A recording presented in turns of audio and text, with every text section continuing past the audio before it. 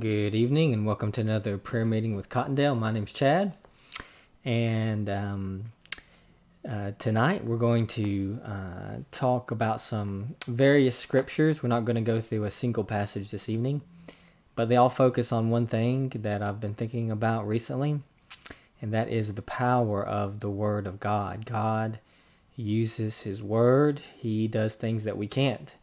And when He speaks, things happen. He has all authority in heaven and on earth, right? He created everything by His Word. He said, "Let there be," and it was. So God's Word is inherently powerful. And that's how God works in us, in His people, in His church, in the world. And so that's what I want to talk about and pray through tonight. So we will jump right in. We'll see if we can't make it a little bit shorter tonight.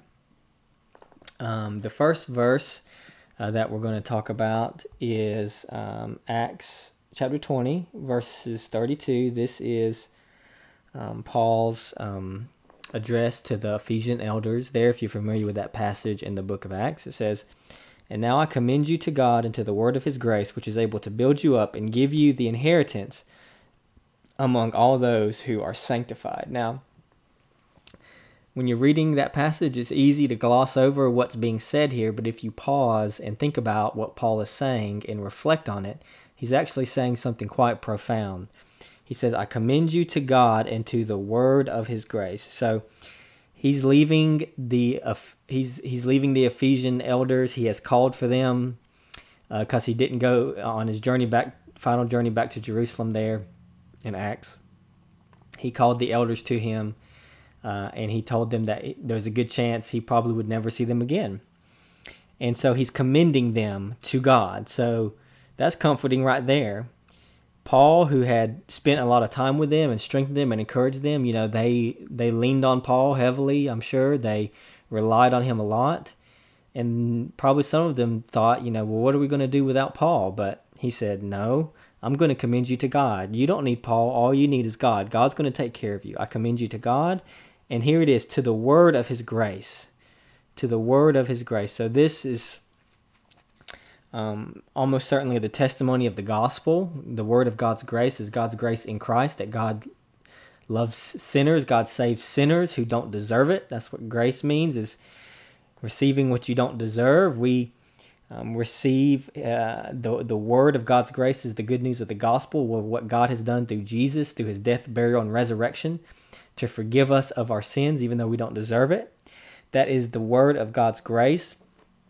And of course, that could be expanded out to all the scriptures, because if you read the New Testament carefully, you'll see that they understood that all the Old Testament pointed ultimately to what God was going to do and did do through Jesus Christ. So I think we're justified in saying that the word of His grace encompasses all of God's words, but most specifically the gospel message. But notice what he says about the word of His grace. What does Paul have to say about the word of God's grace? He said it is able to do what? To build you up and give you an inheritance among all those who are sanctified. So that's just huge. To me, that's just so powerful. The word of His grace is able to build us up. So we like to think about, and so just think about this now. It's powerful, right? We like to think, oh man, what can make us, how can we grow as Christians? What can strengthen us as Christians? What do we need to do and maybe corporately we might think of, what do we need to do as a church to build this church, to help this church grow spiritually and even numerically? What do we need to do? And we oftentimes, and myself included, and I'm not saying other things are bad, don't get me wrong, but, we can do all kinds of cool, fun, hip things, right, that we might think might help. But the Bible actually tells us one thing that is guaranteed to build up the church, and it is the word of His grace. So we can try all kinds of other things that we want. And I'm not saying everything is bad, but what I'm saying is we have one thing that God promises is going to build His church, and that is the word of His grace, the word of God. And so I think we can take great comfort in that, right?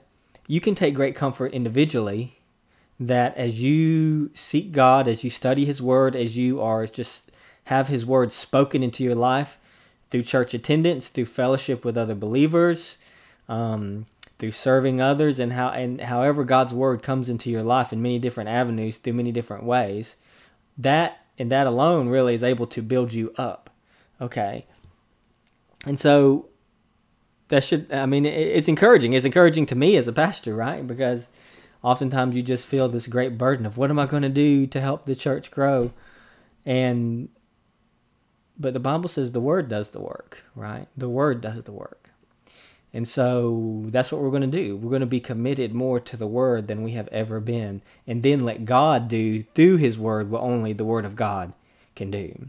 And then the second thing it says is that to give you an inheritance among all those who are sanctified. This is amazing that the word is able to give you an inheritance. Inheritance in the Old Testament inheritance related to the promised land. In the New Testament, right, that language of inheritance kind of gets taken up and heightened to mean not the physical promised land, but to mean our eternal inheritance, the new creation, the new heavens, the new earth, our final and ultimate salvation where we get God and all that belongs to him. Remember how Jesus says, or Paul says, we're every, how's he put it? He says at one point Paul says that he possesses everything. Okay, that as Christians we're children of God, and children owns it all, right? And so we're children of God, and God owns it all, right? And so we're heirs of God, right? Because children are the heirs; they inherit what their parents possess, right? They inherit it; they're heirs. Okay, well, we're children of God, and God owns it all. Okay, and so that means that everything belongs to us. We get so worried about all this thing, but God says we already own it all. So why are we scrounging around looking for this and that? God has already promised us everything, and it's the Word of God who gives us. It is the Word of God that gives us, that secures for us this inheritance. And if we cling to the Word of God, we are God's children because it's His Word. If we listen to our, we might could say, we listen, or we should, right? Listen to our parents, right? The one who listens to his father is his father's son, right? When we listen to God and his word, we are rightly called his children because we listen to him, right? That word that we listen to is the sign of our sonship, of our that we are children of God. And if we are children of God, then we have this inheritance, and it's all through the word of his grace. Okay, so let's pray through this. Pray for God's word to build you up personally. Pray for a particular weak area of your life. Remember we just said that God's word, the word of his grace, is able to build you up. And Paul was commending the Ephesians to God's word. And so they don't need him, they need God's word. And if you have that, then you have all that you need, right? And we need this both individually and corporately. But first, just pray personally. Maybe there's a weak area of your life. Why not meditate on a scripture that deals with that area of your life? And pray about it and let the word build you up in that area. And then next, pray for God's word to build up our church.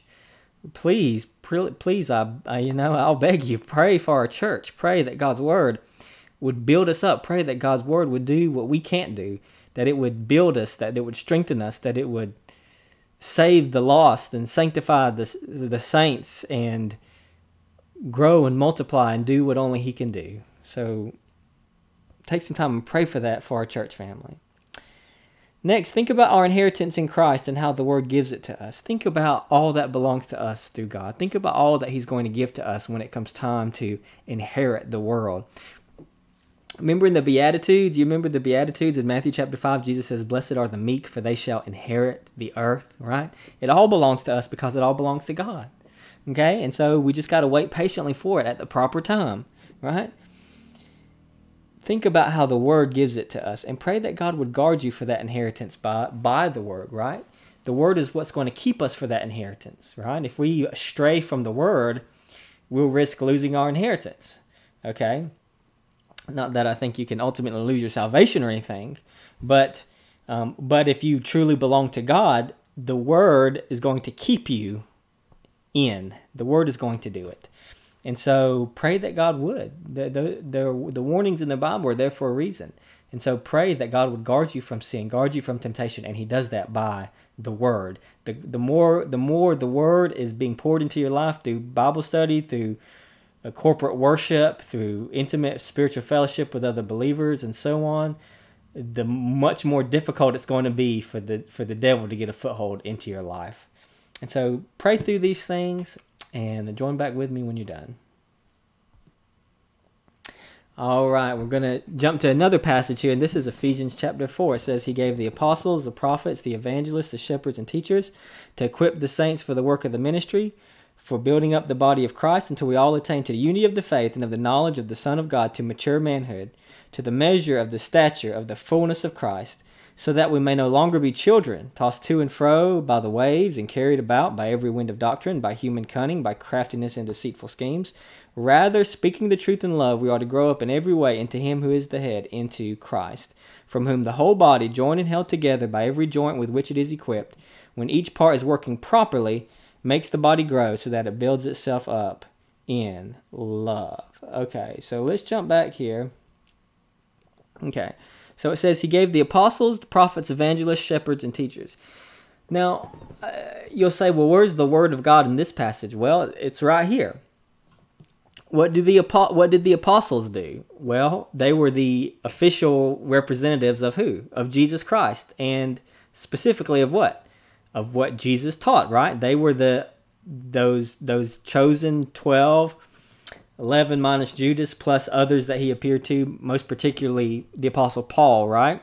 Jesus appeared to the Apostle Paul, and He specially commissioned these few men and gave them unique authority within the early church to lay the foundation of the church. Okay, but what did they do? They taught us what Jesus taught, right? They had a unique, because they had received, had seen the risen Lord Jesus with their own two eyes, and most of them had walked personally with Jesus during His earthly ministry. They were in a unique position to do what? To give us the words of Jesus. That's what the apostles do, is they give us Jesus's words, Jesus's teaching.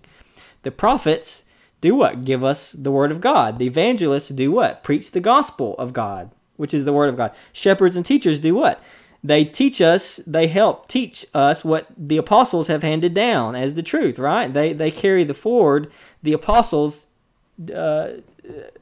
teaching from Jesus. They carry that forward, and they remain in one place typically, while apostles typically had the job of traveling around teaching. Okay, but all the point is that God notice who gave these. God gave these to the church. Okay, God gave these leaders to the church. Church leaders are given by God. Okay, but the point in giving these to the church is, what does all of these roles have to do? It has to do with handing down God's word. And when the people in these roles pass down God's word, what happens? The saints are equipped for the work of the ministry. The body of Christ is built up. As the word keeps being taught, and as the word keeps doing work in our hearts and in our minds, in our churches, because it is being handed down by the teachers and shepherds and leaders of the church, what happens is that we will attain, that is, we'll grow till we achieve unity of the faith and of the knowledge of the Son of God, to mature manhood. Right? So again, the Word does the work. The leader's job is to pass on the Word of God, but the Word of God is what does the work. And the Word of God does what? It unifies us, right? If we are not united as a church, that is not of God, it is of Satan, and that is because we are not focused on the Word as we ought to be, and thinking critically in light of the Word as we're supposed to be. We're supposed to grow in knowledge of God. That one's pretty clear there. And we're supposed to mature, right? To the measure of the stature of the fullness of Christ. And so, you know, we're supposed to be like Christ. Obviously, we can't be Christ, but we're supposed to be like Christ. And so we're here, we're little Christ, little Christians, little Christ, Okay, but we got a lot of room to grow. Okay, we got a lot of room to grow. Okay, but what does that? What gets us from here to here? Well, it's the Word of God that gets us from here to here. Okay, so we don't. He goes on here, it says, so that we may no longer be children, right? So we don't want to be children, but what gets us from children to mature manhood? It's the Word of God. It's the Word of God. We don't want to be children.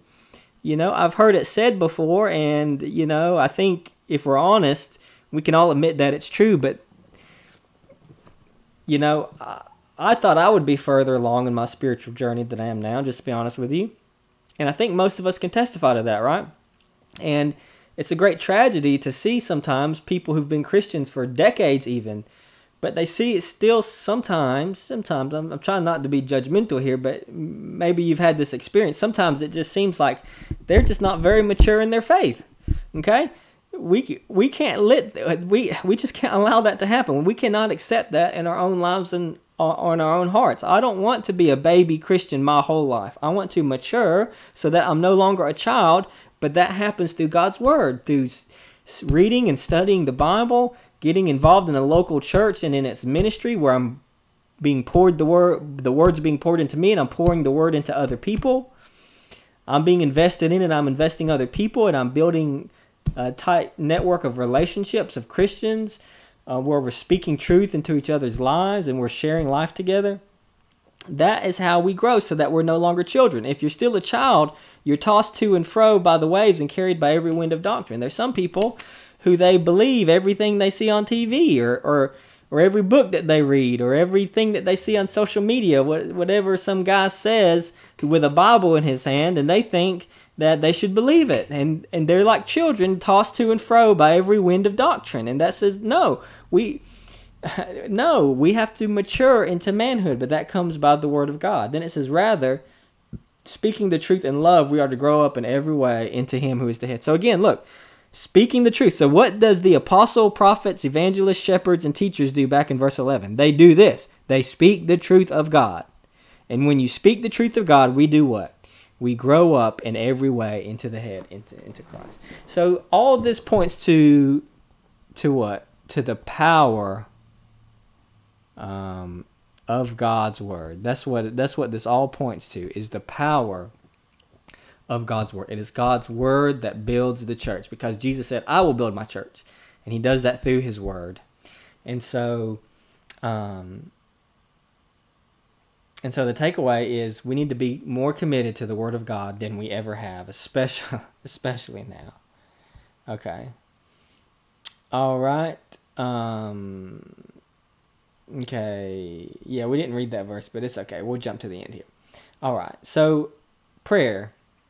Pray for the Word to bring unity in our church and in the church, right? Unity is a gift from God. It is worked by the Spirit and by the Word. Okay. I would say right now we have a very unified church, but and that's a gift from God. But I'm sure it hasn't always been the case here, and other churches and other places are experiencing division, and not just local churches, but I would say the church capital C here, the church capital C as a whole, especially in America, seems very divided right now, and politics and all kinds of issues that are going right now tries to divide people, and that's what the world wants to do. But it's the Word that brings unity. So just pray that God would just keep our church unified, and pray that He would unify the church, capital C. Pray that all His people who truly know Him would be able to unite under the Word of God. Pray that the Word would make us mature, no longer children. That just we need it. I need it. And so let's pray for it. Let's pray that God would just grow us, mature us, make us men, women of God. We're going to need it more than ever. And not just that, but God needs to do that for us so that we can help other people, right? Parents have to be mature, because mature parents take care of their children, right? Children need mature parents, right? If the parent never grows up, then the child never has a parent, and that's a problem, because children can't take care of themselves. Okay? And so we need maturity is for us but it's also for others, right? God matures us so that we can help someone else along the way who needs help. And so I pray that God would mature us, not just so that we can be mature Christians, but because we need to become more mature, because we need to be in a position where we can help other people. We don't need to stay babies our whole lives, because what do babies do? They take because they can't give because they're babies. Babies can't give. They can't take care of themselves. They have to take because that's just what a baby does. But if you stay a baby forever, that's a problem. It's okay to be a baby when you're supposed to be a baby, right? But after a certain period of time, you're not supposed to be a baby anymore. And so there's a point where we need to stop taking and start giving, but that can only happen if we mature, and maturity happens by the word of God. So may God give us a church full of mature believers. And then pray that we would speak the truth in love to help others grow. That's what it says, speaking the truth in love. We have to learn to speak the truth in love to one another. Sometimes the truth hurts, but we still should say it, but it must be in love. But don't let it confuse you. Some people will say, well, if you love people, you'll never say anything that hurts them. That's not true. We have to speak the truth, but we have to speak the truth in love. Okay, you can do both, right? And so we're to speak the truth. The truth is of primary importance. And then we have to speak it with the right heart, in love. But we can't let this false idea of love, this godless idea of love that says, if you love me, you'll never tell me I'm wrong. That's not love. That's satanic. Okay? We speak the truth, but we speak it in love. And when you do that, that's what helps people grow. Not saying anything. Not just saying, oh, whatever, That's not how it works. Okay, so think about this. Pray through these things and join back with me when you're done. Okay, last final couple verses here. It says, and the word of God, this is from the book of Acts, and this is 2 verses from the book of Acts that kind of say the same thing, okay? It says, the word of God continued to increase, and the number of the disciples multiplied greatly in Jerusalem, and a great many of the priests became obedient to the faith. Then Acts 12:24, but the word of God increased and multiplied. So I want us to look at how Luke, who wrote the book of Acts, phrases this. He says, and the word of God continued to increase, and the number of disciples multiplied greatly in Jerusalem, and a great many of priests became obedient to the faith. So what made the number of disciples multiply greatly? What made the number of disciples multiply greatly? The word of God increased. It is the word of God that makes disciples, okay?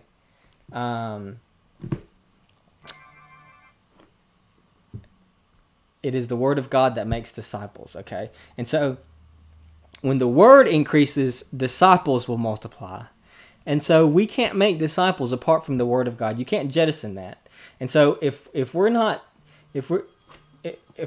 inculcating people into the word of God, so if we want disciples to multiply, the word of God has to increase. And so if we have a strategy as a church, it's going to be this. Preach the word of God. Preach the word of God. Preach the word of God. Give people the word of God, because where the word of God increases, disciples will multiply. Okay? So we just got to preach the gospel, preach the gospel, preach the gospel. We just gotta stick to it. Stick to the book. Stick to the plan. Okay, as the word of God increases, disciples increase. And he uses the same lesson here, but the word of God increase and multiply to talk about the growth of the church. And so if we're going to do anything, church, it needs to be this. We need to devote ourselves to the word of God and giving people the word of God. Pouring it into other people's lives, not just keeping it to ourselves, right? But that's why, I'm really been talking about these discipleship groups and pushing these discipleship groups. I'm not just trying to add another thing to your week, okay, just for the sake of making you busy. The desire behind the groups is saying, this is God's plan, that when we gather together in smaller groups and have a little bit of accountability to where we're reading the word together, discussing the word together, praying through the word together, trying to obey the word together, reaching out to other people with the word together with a small group of people, that is how the word of God increases and multiplies. And when the word of God increases, things start to happen, right? And so that's why I just really encourage you, get involved in a discipleship group. Come talk to me. We will create a group. We'll do whatever we have to get you to part of a discipleship group. If you're a part of another church, find a group, a small group of people to be part of where you can hold one another accountable, pour the word into one another, obey the word together, and share the word together. And that is how God works in the world. So as we finish out, pray for the word of God to increase in our church, neighborhoods, and communities. Pray for the number of disciples to multiply greatly. We need this. So we pray about it, right? So we pray for God to do what only God can do, but we know God does it through the word. So we pray for God to work through the word, then we start preaching the word, and then we wait to see what God does, right? Because God works through his word. And so God hears prayer, God works through his word, you put the two together, and things will start to happen. Things will start to happen, okay?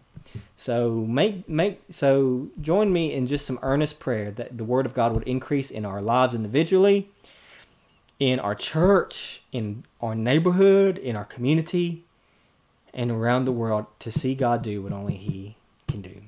So take some time and pray through this and join back with me when you're done. All right, that's going to finish us up tonight. Thank you so much for joining us. I hope it has been encouraging to you. It's been encouraging to me to think about the power of the Word of God. I hope to see you this Sunday at 9 a.m. for Sunday school and 10:15 for church. But show up a little early, 10 o'clock. Get you a coffee and some donuts. Enjoy some fellowship and speaking the Word of God to one another and encouragement. And you'll be blessed by it, I'm sure. But I hope to see you this Sunday. If you need something before then, don't hesitate to ask. And have a great week. God bless you.